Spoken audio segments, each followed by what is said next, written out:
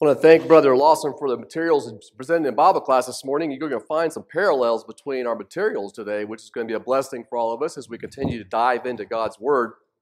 I have a question for you. How many this morning, as you're getting dressed in your closets or in your bedrooms, how many of you decided that you went into one period, you got some clothing out, and then you didn't want to wear that, so you threw that either on your bed, or you threw it on your nightstand, or you laid it maybe perhaps on your bench in your closet?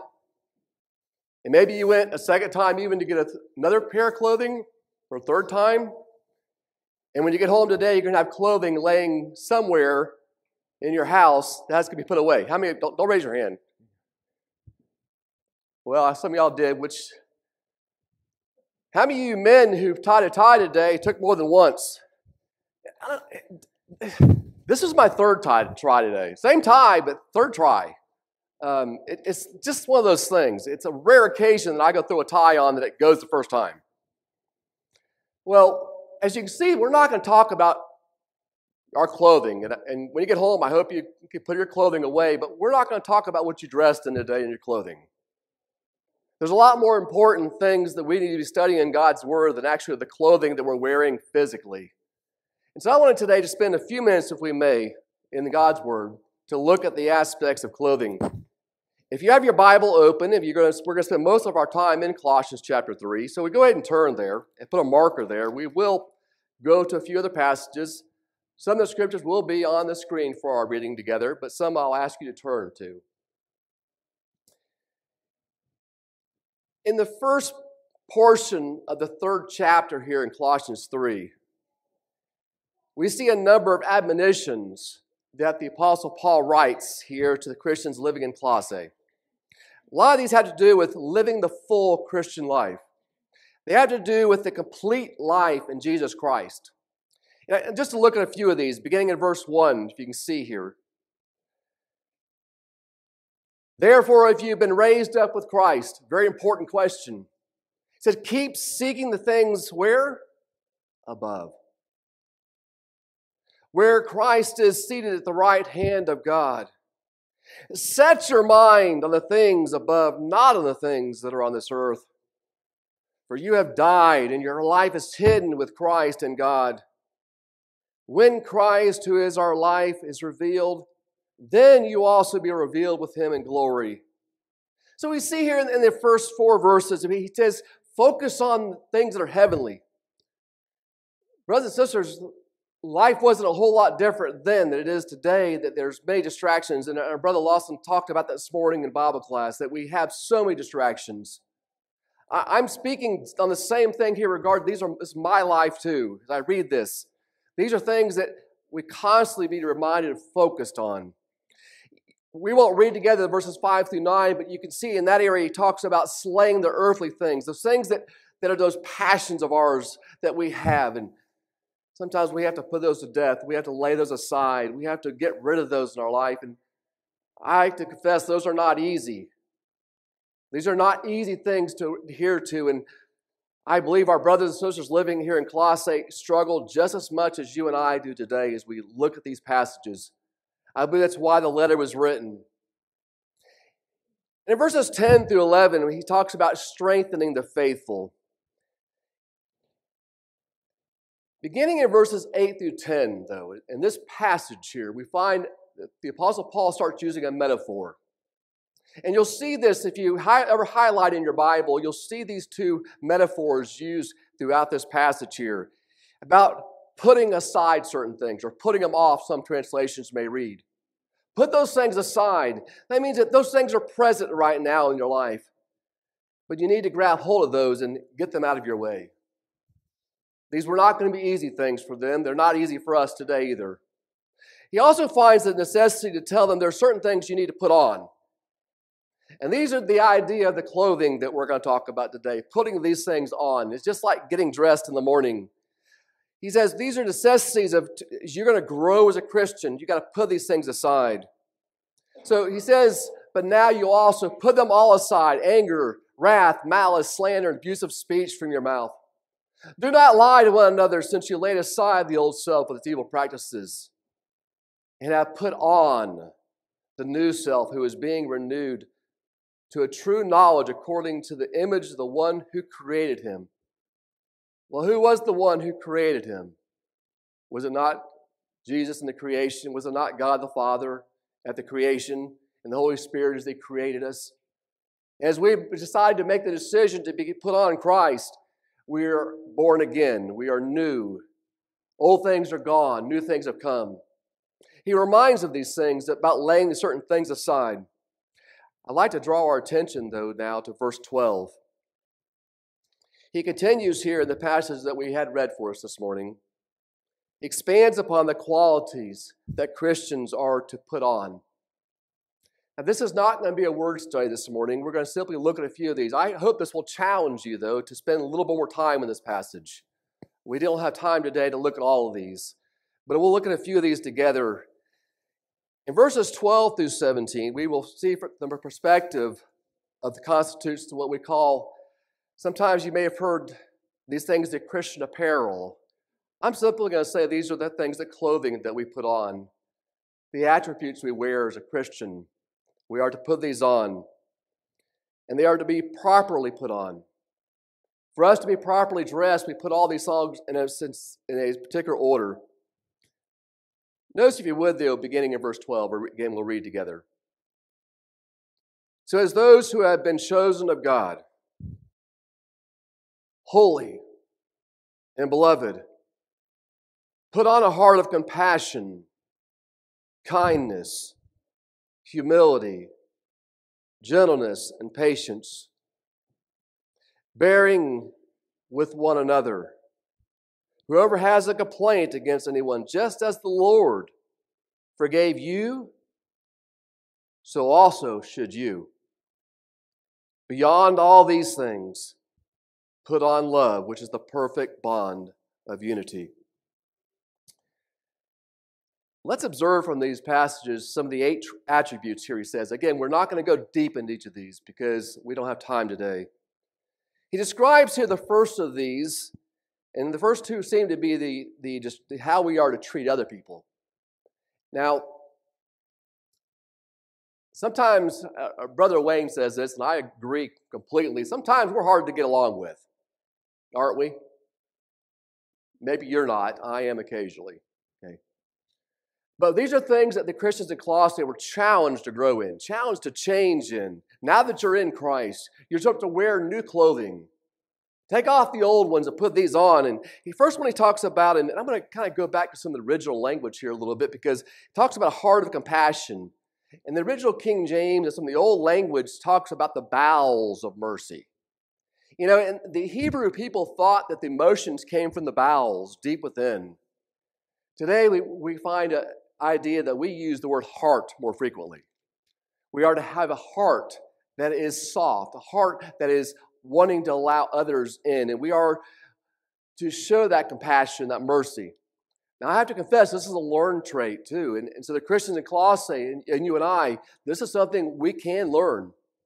I have often heard people say, well, that's just the way I am. Well, brothers and sisters, that's the way some of them were. I love the letter to the Corinthians, especially in chapter 6, where Paul lists the great sins these people were part of. But then he says, and such were some of you. That's how he wants the Christians at Colossae to be as well. And that's how he wants us as we read this to say, maybe I was like that. But now in Christ, I know there's hope for me, and I can change. I can have these bowels of mercy or this heart of compassion to be able to show compassion for other people. And then he says a second one that goes along with that, to how we are to treat others, and that is the idea of kindness. And many of the translations will use other words of gentleness or being able to bear with someone other a wrong that's been done against you. Showing courtesy to someone who has done something wrong to you. And these are traits we grow in. They're not naturally there.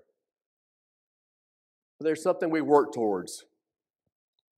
I believe the next 2 depict a state of mind, though, as well. You know, we don't always wake up every morning with a proper state of mind, do we? I mean, we get up to certain days feeling better than others. Some days where it seems like we're on track. But here's it says it's a state of mind that the Christian needs to start putting on every morning.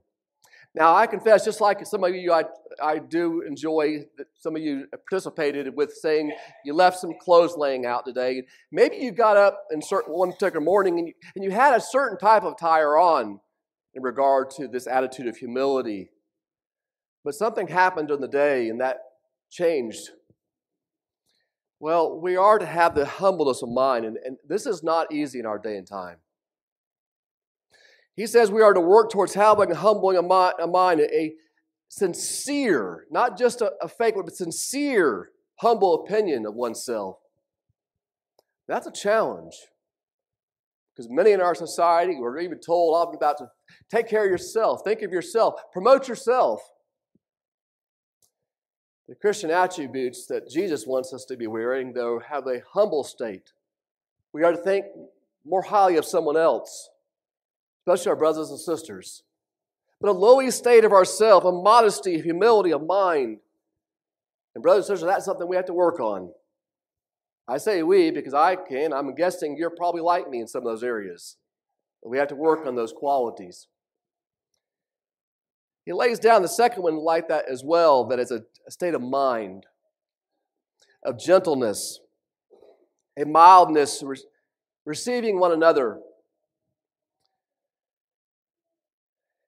Many people who have different, as a brother was talking this morning, Gary was talking about this morning in Bible class, we have those we imitate and we look to think about how we've learned to have a mentor. And I don't want to get sidetracked or too emotional with that, but one of the greatest examples I had of gentleness was my dad. My dad was 6'5". He was quite stocky in strength too. But at one of our best friends, or my best friend's dad, described my dad as a gentle giant. And that was the nature he had. You know, and I think he imitated Christ in that. And I think there's ideas we see that we have to work on those temperaments. We have to grow in those areas. They're not something that we're born with. We have to work towards those ideas. He goes on in the next part of our passage here, talk about some other virtues, how they relate to when we are mistreated. You see in there also the idea of patience. How many of you have patience as your greatest virtue? Raise your hand. You're with me. We need to work on that one, right? Well, he says we are to have patience with one another. Patience with wrong, Jesus teaches. Patience when dealing with others. Patience when we are in an environment that is hostile. We are to work on that patience, the idea of when someone does something to us, we are slow to speak, slow to anger, and not quick to retaliate. He speaks on the subject also of the clothing, about bearing with one another. In Galatians chapter 6, we talk about bearing one another's burdens there. Here in this passage, he talks about bearing with one another. That's the idea of sustaining or helping someone when they're in trouble or when someone is really in hardship, helping them along on their journey. Remember how Jesus hailed others. Remember how Jesus acted when he was being crucified.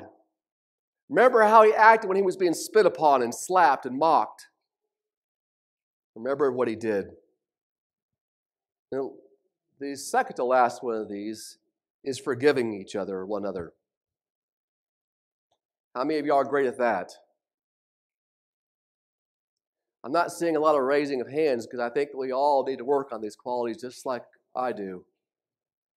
The Holy Spirit that writes through Paul, understanding that this is a quality and attribute that we constantly must work on putting on. It says doing something pleasant or agreeable for someone when they've done something wrong to us. Turning the other cheek. Praying for their forgiveness. Asking the Father to forgive them. All examples that we're taught. Forgiving others, though, brothers and sisters, is one that is not a suggestion. Why is that? The text tells us, doesn't it? Because we were first forgiven. Because Jesus forgave you. If you're in Christ today, just as the passage in chapter 3, begins in verse 1, we'll read together in just a minute. Just as it began, if we're in Christ, we're in new, we have been forgiven. What a wonderful blessing that is. We want to be forgiven. The final one in this passage, The virtue is love. Most of you have heard a number of lessons on the word agape and what it means. Having that goodwill or that benevolence towards someone. I believe the Apostle Paul describes it pretty well in this passage, and another one we're going to look at is that bond of perfection. It's that bond that holds everything else together. It is that quality that kind of wraps everything else together. All the qualities that we just looked at together. These virtues. Brother this morning in Bible class was talking about girding up ourselves. Here, that same idea is this belt of love that we are to have that holds all the other virtues together. Without love, none of these other virtues can last. And that is just the way it is, he says. But with it,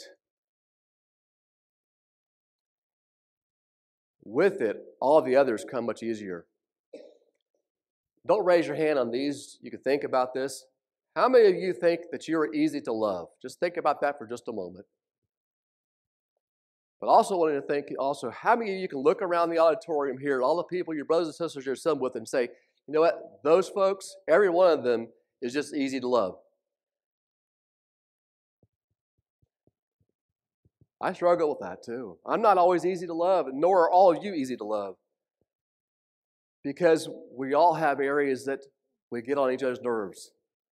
The Christians in Colossae were the same way. They came from various backgrounds. And some of them did things that irritated others. But he says, put on love. It's that perfect bond. You see, together with all these things that we just read, he goes into this idea of the character and nature of Christ that we're putting on. We're putting on these qualities. If we are clothed with these virtues, and we are working towards getting clothed with these virtues each and every day, we'll be clothing ourselves with the character of Christ. I cannot speak for you, but I want to be wearing and looking like Christ. I pray all the time about this, and I work towards it, but I'm not there. I think the Apostle Paul said it well. He was pressing on for that prize. To look like and have the character of Christ. And Paul wants that for the Christians here in Colossae. He wants it here for the Christians here in Searcy. As Jesus would say that we are to imitate Him, Paul said the same thing about imitating Him as he imitates Christ. I want you to consider this passage with me here again in Colossians 3. Is this not the very nature of what Paul is saying to us here in verses 9 and 10? Do not lie to one another, since you laid aside the old self with its evil practices. Let me ask you a question before we read any further. This is one of those lay aside things. You've laid aside those evil practices. How often, though, do these evil practices want to find themselves back to us? Or do we find ourselves wanting to creep that direction? I heard years ago the idea of when you want to, the old saying, bury the hatchet. No, you don't bury a hatchet because you know where it's buried at. You want to go back and dig it up occasionally. And that's the same with these virtues here. He said you lay them aside. You don't put them in your same path anywhere near you. You get them as far away as you can. But he goes on here, he says, you've laid aside his old ways and have put on the new self, who is being renewed to a true knowledge according to the image of who created him. Let me ask you a question, just something to consider. I was thinking about the Christians here in Colossae. And just considering now today, do you all know there is no longer a congregation of the Lord's Church in the city of Colossae? Wouldn't it have been wonderful if we could be more successful at putting on the character of Christ? Speak for ourselves and speak for them. Think about the churches that could have been spared the divisions and the contentions that were going on with them, both in the first century, and the second century, third century, and even today. Think about all these things. Think about the families that could have been saved if Christians had clothed themselves with these qualities. Back then and right now. I want us to remind us, though, if you look back at the earlier part of this letter, it begins about seeking the heavenly. Every day, and not slaying the earthly every day, as long as it's called today. Also, along with the character of Christ, we must put on and clothe ourselves also. And this is one that I think we all want, and that is the peace of Christ. We all want to be at peace with God. We want to be at peace with Christ, but we also need to be striving to have the peace of Christ he speaks of here. Look at your Bible again in verse 15. I know it's on the screen for you. Let the peace of Christ rule in your hearts, to which indeed you were called in one body, and be thankful. Let this rule in our lives. I want to ask you the question, why? Why does he suggest that we have this? Why does he command the Christians there to allow this to rule? And that is the reason is we've been called, he says. We've been called in one body, the church. And that one calling commands that we live differently. Brothers and sisters, this is not to be taken lightly. Jesus died on the cross to make peace. Did we not remember that? I have to remind myself of that occasionally. Jesus Christ died on that cross to make peace for us. A passage that we're probably familiar with. You're going to turn your Bible in Ephesians chapter 2, it's 14 through 18. Now, there's a couple types of peace he speaks of here. But I'm reminded, if he died to make peace between those who are hostile towards one another, the Jew and the Greek, if his peace dying on the cross could accomplish that, it can accomplish anything. The Holy Spirit writes through the servant Paul, through the church at Ephesus, for he himself is our peace, who made both groups into one, and broke down the barrier of the dividing wall by abolishing in his flesh the enmity, which the law commandments contain in ordinances, so that in himself he might make the two into one new man, thus establishing peace. And he might reconcile them both in one body to God through the cross, by having put to death the enmity. And he came and preached peace to you who are far off or far away, and peace to those who were near. For through him we both have our access in one Spirit to the Father. I read these quotes a number of years ago, and I'll share with you. I can't even tell you who said this, but it stuck with me. One preacher said, if we disrupt the peace of the body of the church, we disrupt the work of Christ on the cross. That hung with me. Maybe think about that. He went on to say, thus we must be diligent to keep the unity of the Spirit and the bond of peace. Ephesians chapter 4 and verse 3. What I've seen in my life, maybe you have as well, and this speaks to me, it speaks to you, that generally where there is contention and strife, it's among members of the body of Christ who are not letting the peace of Christ rule in their lives. Now, this is not the conclusion of the sermon, but maybe we're sitting here today, maybe you're sitting here today, and that has been a struggle in your life. Today at the invitation, I want to encourage you, whether it's public or private, that maybe you would think about that and ask for forgiveness if necessary, and ask the Lord to help you to allow the peace that he wants you to have, that peace that passes all understanding, to dwell in you.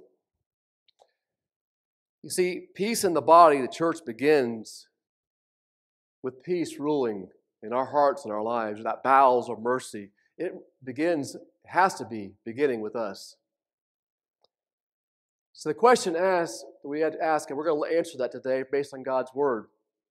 How do we let the peace of Christ rule in our heart? Maybe that's a question you pondered. Maybe you've thought about that a lot of your life. It must start with our setting our minds on things above, just as the beginning of this letter in chapter 3 says, about setting our mind on things that are not of this world, but on things that are of God.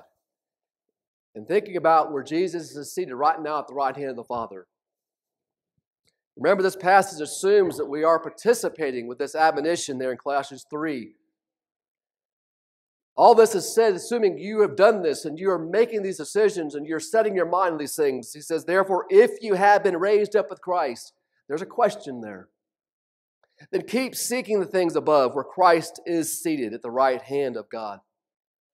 And set your mind on the things above, not on the things that are on the earth. Did you do that today yet? Looks like to me these are things that I need to work on every day. Not just on Sundays, not just on particular days of the week, but each day of the week.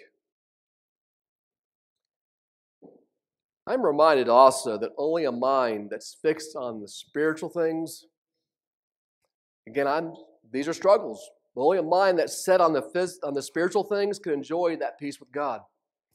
If you want to turn over, it's written on the screen for you to read along with me, but if you think about what the passage here in Romans 8 speaks of.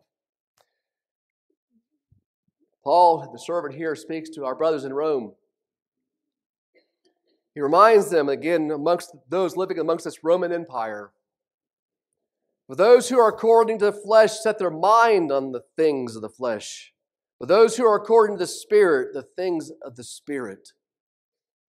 For the mind set on the flesh is death, but the mind set on the Spirit is life and peace. That peace of God, that peace of Christ that we want to have and we want to follow.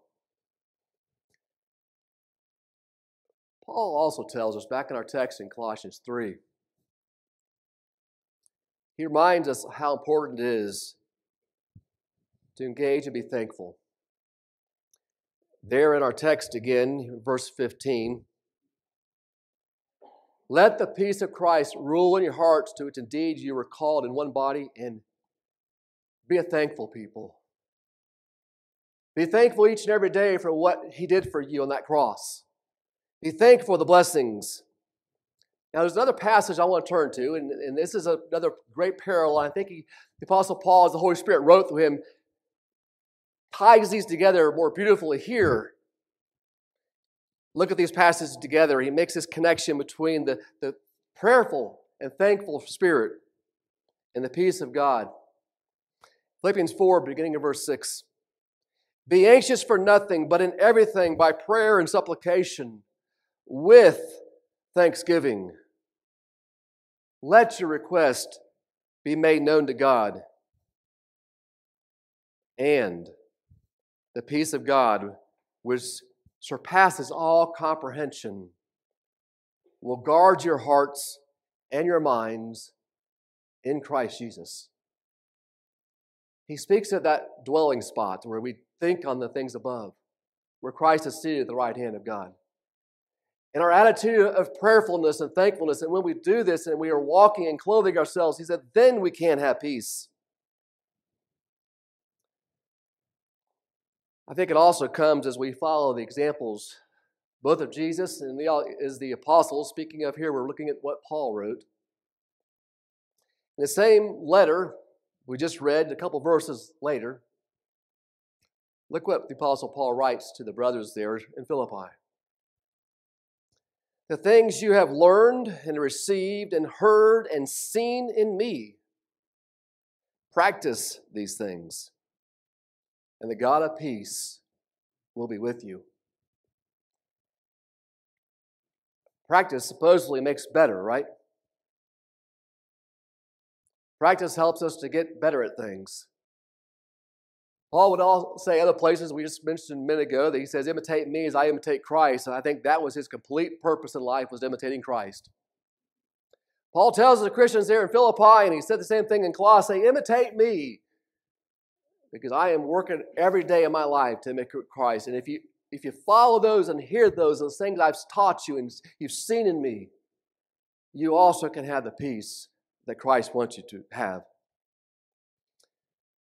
Brothers and sisters, again, how wonderful it would be if churches and families and all professing Christians, we would work harder at and make it an ambition in our life to clothe ourselves with the qualities of the character of Christ and having the peace of Christ. This morning I asked two questions of us to think on this morning, and the sermon's yours. Are you clothed right now where you're sitting? Are you clothed with the character of Christ? Does he see all the qualities we looked at today? Does he see those present in my life? Does he see those qualities? Do the brothers and sisters sitting in the assembly with me, do they see those qualities right now in my life? You're the only one that can answer that. And I have to answer for myself. And the second one I'm going to ask you this morning, are you allowing the peace of Christ and the peace of God the Father to rule in your life? To me, I find it easy occasionally to say I'm allowed him to have his presence. I'm allowed to have him to stay for a little while. But I struggle, perhaps like you, to allow him to rule in my life. I want to exhort us today as a family of God and family of Christians who've come to worship today to make it our ambition to clothe ourselves with Christ. And if today you're here and you're not a Christian yet, perhaps you'd like to see in God's Word how you are to become a Christian. We'll be happy to open your Bibles with you and let you see from your Bible what God would call you to do, how to become a child of God. Learn of Him. Repent of the ways in your life. Turn from those. Be washed in the blood of Jesus in baptism. And arise a new creature, working towards putting on the character of Christ. Maybe you are this morning also the one that has struggled with these things, and maybe peace is not present in your life right now. Maybe there's so many distractions. Jesus desires for you to have His peace. We first must ask Him to help us. We may have to get things out of the way. But let me encourage you today, if you're not in Christ, to become one today if possible. If not, seek out the ways and study our Bibles together to see how. But if you're seeking to have that peace of Christ, let me encourage you to exhort you today to pursue that. Let's stand together as we sing.